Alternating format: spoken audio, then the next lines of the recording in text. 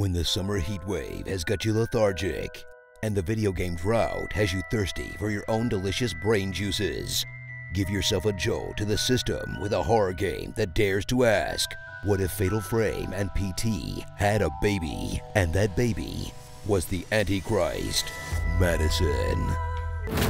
Jump into the indie horror game that's making waves despite having a name like the most annoying kind of valley girl. Because it looked like it might fill a little bit of the cavernous void that PT left when it was taken off the PS Marketplace.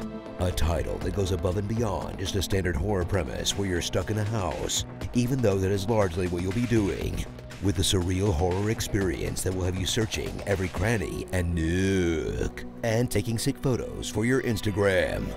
In a new IP that really does scratch that itch for horror-style exploration, without just letting you blast ghouls with a shotgun. Everything is a lot less scary when you can put two in their chest. Occupy the shivering hands of Luca, a boy that wakes up in his grandpa's clearly evil house, only to discover that it's not only extremely creepy, but it's also the site of grisly murders, an otherworld ritual, and trans-dimensional portal. Basically an orgasm for every ghost hunting show out there.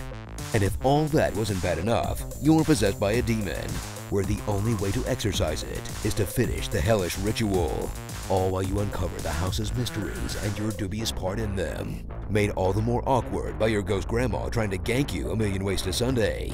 In a story that feels like the most awkward way to discover your family tree since finding out your last name used to be Hitler. Then discover the pretty good writing chops, told in the most annoying way possible, through the voice of a whiny teenager. I think I've seen something like this in the house. Which will quickly wear down your will to empathize with him, even just a little bit. As each time he opens his mouth, you feel like you got hit with a whole discography of Panic at the Disco. Making you fight the urge to just say F it and run headfirst into the demon. Because at that point, being possessed might not be the worst fate for this kid. Okay, look, all I'm saying is that you know there's something quite working when there's an option to just turn off the main character's voice acting, and only theirs.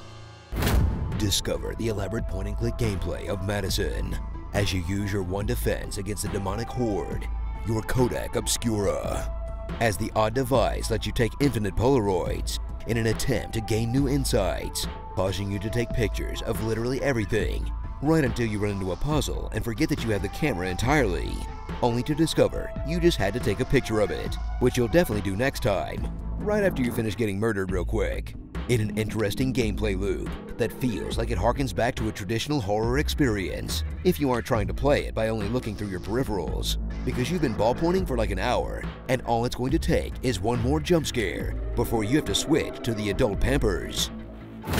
So dust off that camera and get ready to make some terrifying memories in a game that will definitely make your blood run cold if you haven't thrown your controller into your monitor already, or for anyone new to the genre, just died of a heart attack. If I'm not physically suffering from the effects of whiplash from clenching my butt cheek so hard, is it even really a horror game?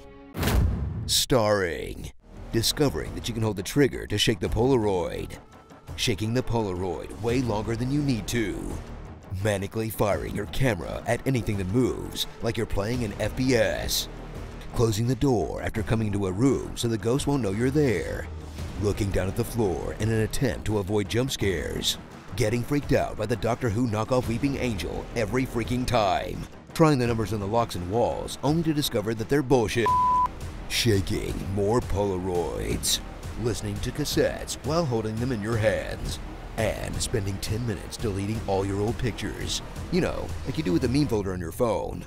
Ashley MADiSON.